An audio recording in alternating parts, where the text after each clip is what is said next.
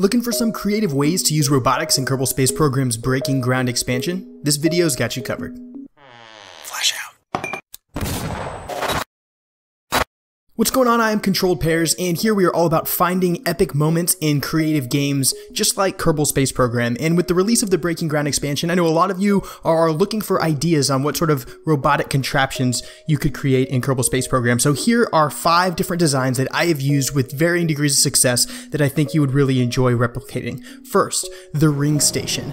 Build a normal space station and then create a ring. I used mine out of Mark II cockpits. I went into the spaceplane hangar and then I used the rotation tool to create a symmetrical ring. I positioned it generally around the center of mass of my space station, and I attached it to a rotating rotor. Some tricks here are to make sure that the brakes are not applied, that you have plenty of SAS on board, that the space station is oriented either normal or anti-normal so it's not translating through space during its orbit, and that you keep the RPM and the torque limiter very, very low. You can attempt to use a servo, which I also did, but it didn't work quite as well. The second idea I've got for you is a folding plane. Specifically, I made a micro folding 3-seater plane that I put in the back of a cargo aircraft, and then I used a piston which extended out the back of the aircraft and then ultimately deployed that robotic plane out of the aircraft. When it deploys, it has its wings swept back to the rear, and then while it's in free fall, it initiates its rotors and starts generating RPMs, and then it extends its wings and starts propagating lift and then navigating its way to its destination. There's a lot of different opportunities there. You could definitely put a folding plane in a tube and then deliver it somewhere with an atmosphere like Eve or like Lathe. The third idea I've got for you is a VTOL. So vertical takeoff and landing aircraft have been in Kerbal Space Program for a really long time, but finally with the robotics DLC and Breaking Ground, VTOLs are a lot easier to make and they're a lot of fun. So this was actually the first craft that I made with the Breaking Ground expansion. All I did is I took a normal spaceplane body and I put a engine at the center of mass right underneath the belly of it, and I attached it to a rotating hinge, and then I created an action group whereby I toggled that hinge on and off, and when I toggled it on, it pointed the engine to the ground, and when I toggled it off, it ultimately stored it away. And because the center of thrust on my craft wasn't exactly on the center of mass, I ended up having 2 engines, one in the rear of the aircraft and then one on the belly of it. And I used the motor on the belly of the aircraft, and I kind of toggled its thrust up and down so that I could keep it relatively level throughout its flight. But highly recommend you take a swing at vertical takeoff and landing craft in the Breaking Ground expansion. Next, and this one's actually more practical, it's cargo storage. So on the Galahad mission that I recently did, which is linked up above, we did an Apollo-style lunar mission, and we took our service module all the way to the moon. We went into a 10-kilometer parking orbit and then ultimately deployed a rover to the surface with a lander and then brought a 3 Kerbal crew all the way back home. The way I took that rover all the way to the moon was by storing it inside the service module. And so basically I clipped a piston into the service module and I set the extend limit so that the rover itself was completely concealed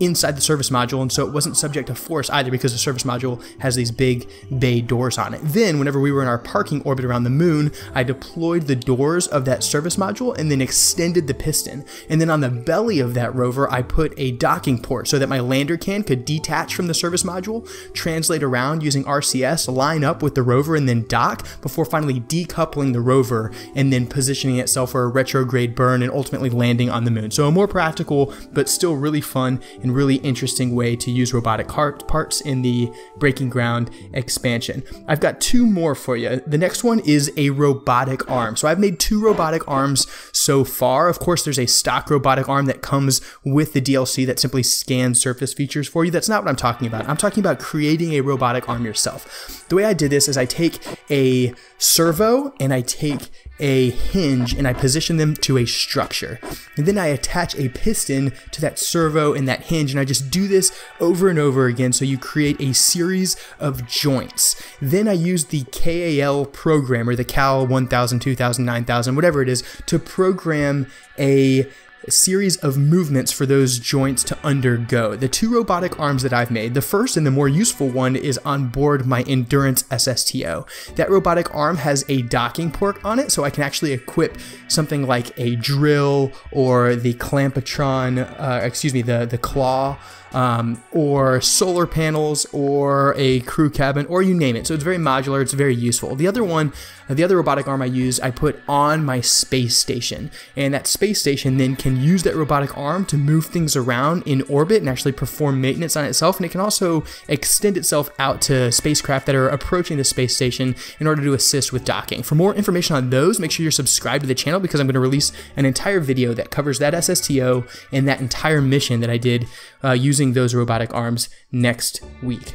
Finally, helicopters. So this one goes without saying. Helicopters have always been possible in Kerbal Space Program, but not until the introduction of propellers and rotors did it make sense to build one. So I've only built one so far, and it was actually before the stock propellers came out. So I used airplane wings to build my helicopter, and I created a counter-rotating or contra-rotating attack helicopter that also included guided rockets on board. Helicopters are kind of a challenge to make. The way that you do it is you take a rotor and then you attach a servo to that rotor, and you have the servo for however many blades you plan to have on your helicopter. Most only need 2 or 3 with the stock helicopter rotor blades that are included with the new expansion.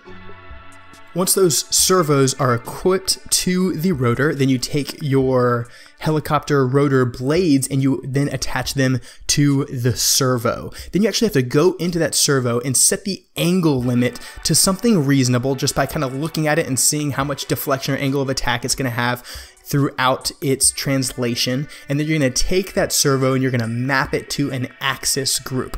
At the end, what you want to be able to do is apply the key for the axis group that is going to change the pitch of that helicopter rotor blade on the rotor by using that servo to rotate it back and forth. Because that's going to change the angle of the blades, that's going to provide what's called collective control. So ultimately, you'll start up your rotor, you'll start the engine, but the engine's going to be rotating at a constant rate of speed. And then to gain altitude, you'll apply the axis group that will deflect those rotors in such a way that it will cause the aircraft to climb, and then to descend, you will do the same thing in reverse by applying that axis group action key that will cause the aircraft to descend. That is a very brief explanation. It's worth a Google, and it's also worth taking a look at the video that's linked on the screen right now, where I provide a more thorough explanation and do a full overview of the craft that I made.